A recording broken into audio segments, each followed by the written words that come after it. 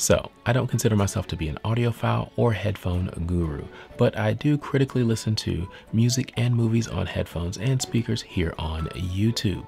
Now, a few months ago, I had an opportunity to review the HIFIMAN Arya, and I really enjoyed those headphones. So much so that I was like, man, I've really got to get into critically listening to movies and music on headphones. It was serious, right? So much so that I was like, man, I should even shortlist these for Christmas, you know, that sort of thing. Well, a few weeks ago, HIFIMAN reached out to me and asked if I wanted to review another one of their products. And I was instantly like, yes, I will definitely do that because I had such a good time with the Arya.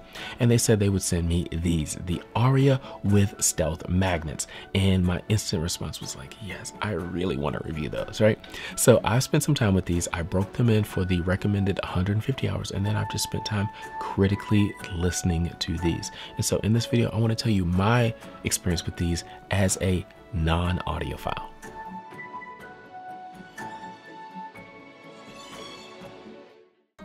Before I begin this video, I want to apologize because it's been a couple of weeks since I put out a video. Life has been crazy busy and honestly it's not letting up, but I've been, like I said, I've spent some time with these and I really want to talk about these because quite frankly, I enjoyed them. But I do want to apologize because it's been a couple of weeks since I've done a video. If you want to purchase these or anything else, please use those links in the description below because it does help support the channel. Also, don't forget to subscribe, like the video, and comment in the comment section because your support really does mean something. It really does matter. So let's start off by talking about the design of these headphones. They are open back planar magnetic headphones. And what that means is the backs of these, the sound actually leaks out of the headphones and the sound around you actually does come in. And the advantage of that particular design is it typically will give you a wider soundstage. Things sound a bit more natural. With a closed back design, things can sound a little bit closed in. Well, with these, the soundstage is nice and wide. I'll go ahead and tell you that now. So the open back definitely works. They're also planar magnetic. And what that means is they, instead of having traditional magnet-based drivers, they have a thin sheet of film in there that is surrounded by magnets. And those magnets push and pull, causing the film to move, and therefore you get sound. Now, these have the stealth magnet design, and basically what that means is the magnets are specifically shaped to be acoustically transparent, so they don't get in the way of the sound that you're hearing. And actually, I do think it works. So with these headphones, you're not going to wear them on a bus or plane or a train or anything like that, because not only will you potentially disturb those around you, they're going to disturb you with their noise, with their talking when you're listening to these. So these are really for being at home, listening critically, enjoying your music, and if you're in your movies, if you want to watch movies and listen on these, they definitely work. But they have a nice metal frame up here and a nice I don't know if this is leather, but a really nice soft material that touches the top of your head. I mean, it feels really nice. Now, the headphones themselves not only swivel up and down, but they also rotate in and out, so you get a nice fit. But on the inside, you've got nice soft material here, and the padding is what I would call a medium plushness right there.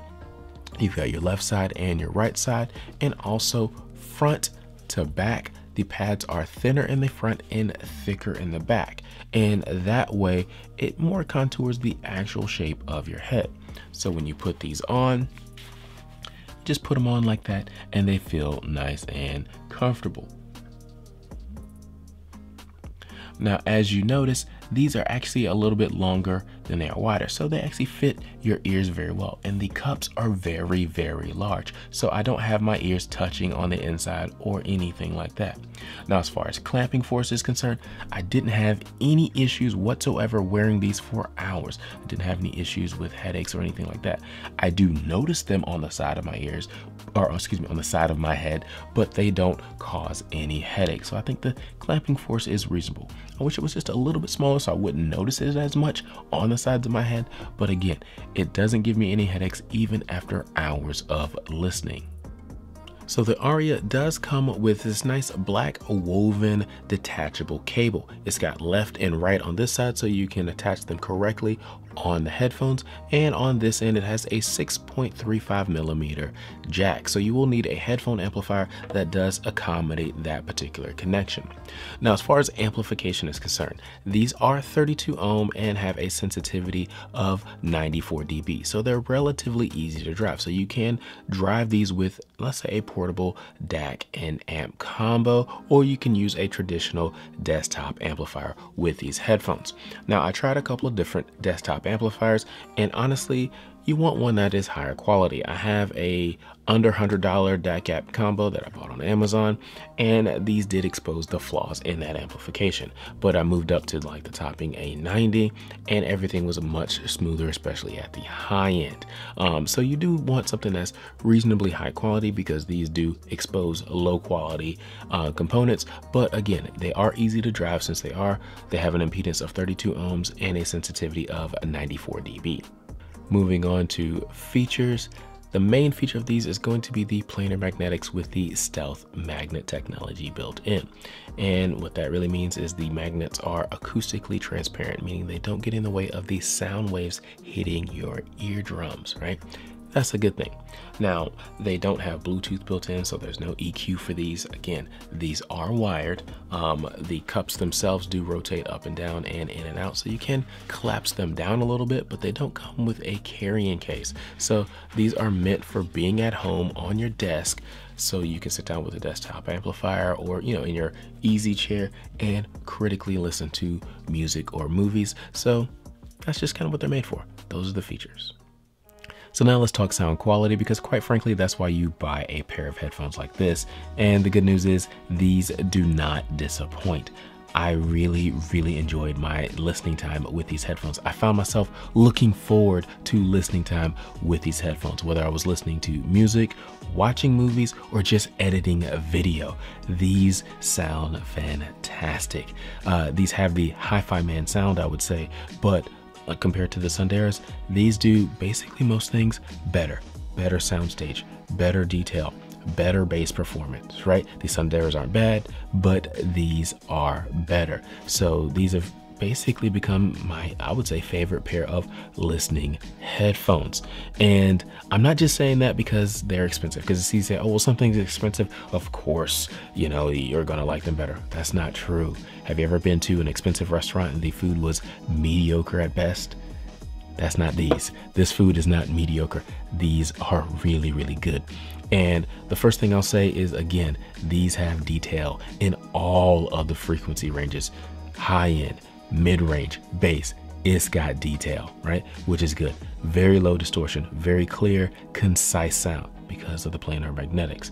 And again, the open back design, the sound stage is there, left, right is there, up and down is there. They image very well, very accurately.